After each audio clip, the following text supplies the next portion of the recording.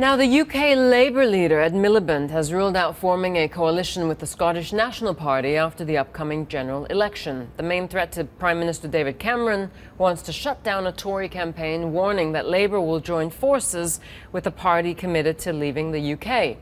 Now, subsequently, both the SNP and the Tories, they pointed out that Labour had stopped short of any ruling out any informal deal. Now, Wilfred filed this report on Labour's attempts to assume power in May.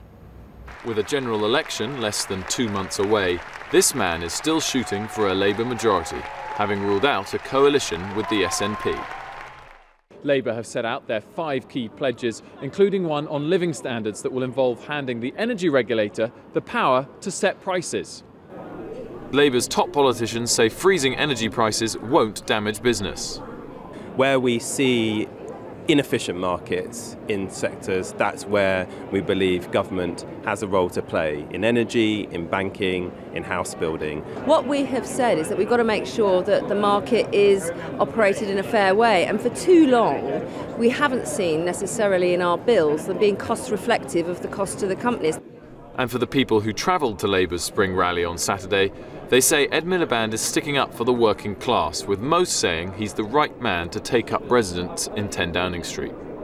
If you compare him to David Cameron, I think Ed Miliband connects more to me than David Cameron and Nick Clegg do. Do you think the Conservatives have done a decent job over the last 5 years? They bribed us old folk with £250 million with this 4%. It's a bribe, it's just a pure bribe. They've got absolutely no principles at all. Within the 5 pledges, there was a clear message on the National Health Service and raising tax on the wealthy.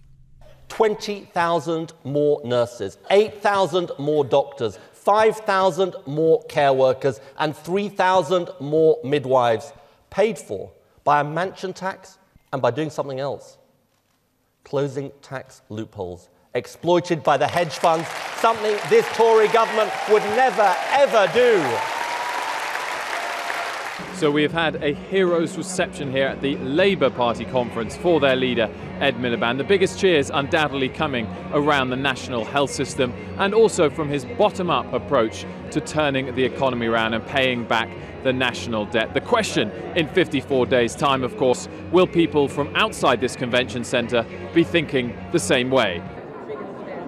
Until then, these voters will be hoping Chancellor George Osborne does not announce too many giveaways at this week's pre-election budget. Wilfred Frost, CNBC.